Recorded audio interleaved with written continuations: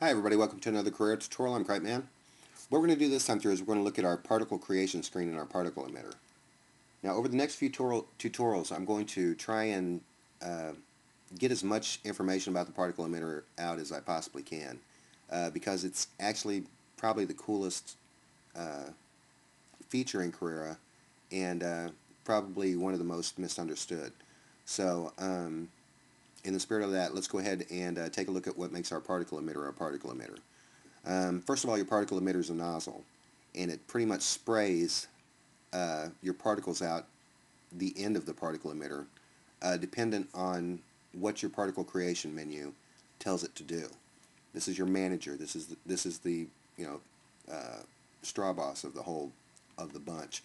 Um, it determines the number of particles, their size, their weight, their speed, the angle that they come out of the particle emitter, um, their orientation in flight, their orientation coming out, and their rotation in flight.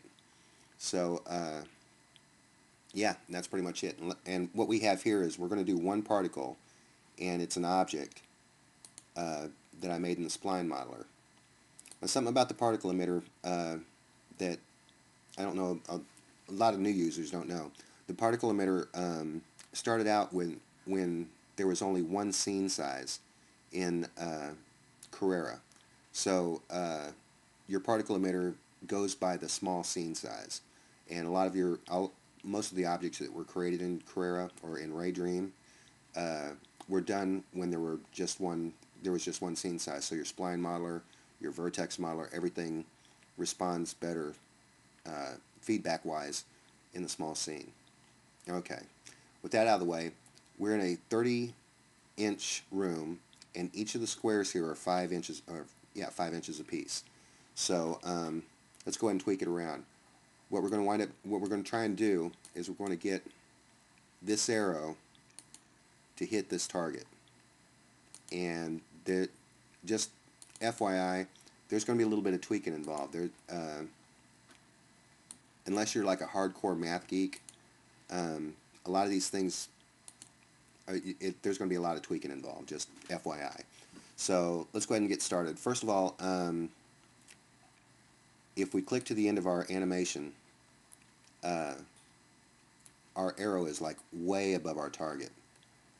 And what we want to do is, while we're at the end of the animation, let's go ahead and get to our local gravity and start tweaking that down. Let's do -10 to start out with. That's pretty much the default gravity, and that's perfect. That puts it right there in the center. Cool.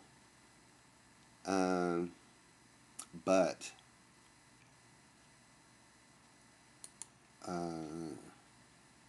we're probably going to have to throw a little air friction in there, though. Comes out, arcs, and lands right in the center of our target. That's what we want. Now, we don't want it to just be thrown flat against the wall. So what we want to do is we want to rotate our arrow around a little bit.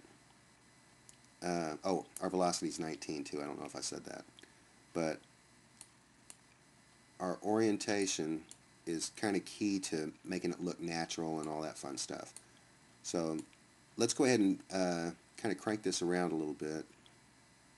Make our orientation face us 45 degrees. Jump in the middle.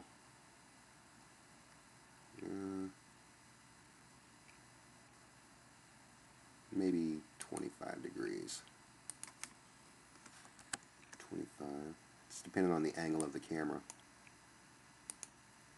Nope. 60 degrees. There we go. Now we'll be able to see this guy coming out. Now, we want it to rotate on the x-axis a little bit. You see how we're oriented here? The particle emitter has the particle emitter is oriented on the color axis that it's oriented in the scene. So,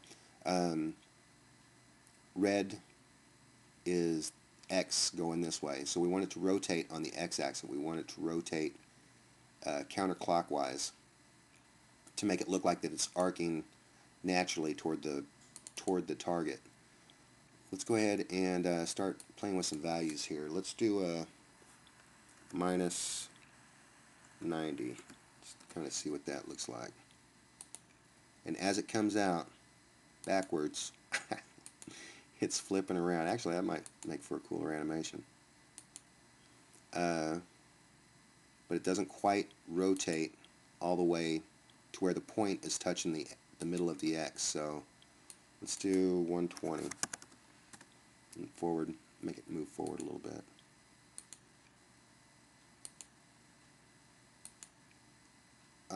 No. About 60.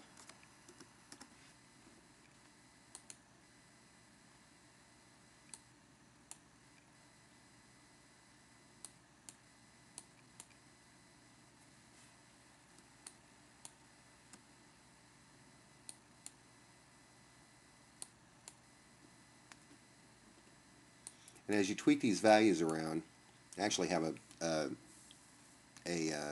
example loaded up here, and just tweaking this stuff around a little bit is going to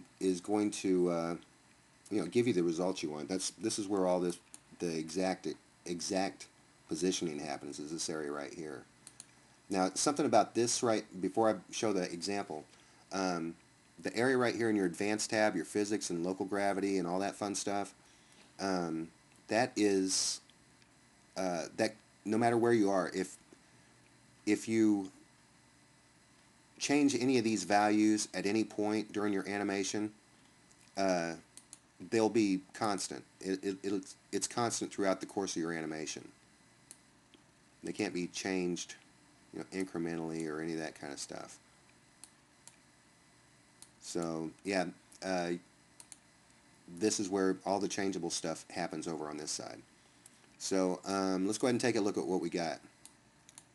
I've made an example using the same principle. Change the velocity as you need to, orient, rotation speed.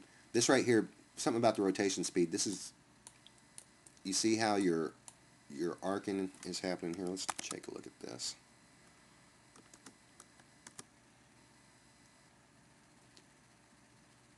Now this is a 5-second animation. Your shorter animations are going to need higher velocities, maybe not hit so much on air friction. This one in particular, I put a little air friction in there, and you see how it kind of just slows things down.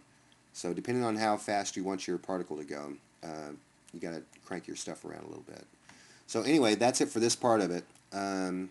More cool stuff coming. That's it for this time. I'm cripeman, and I'll talk to you again later.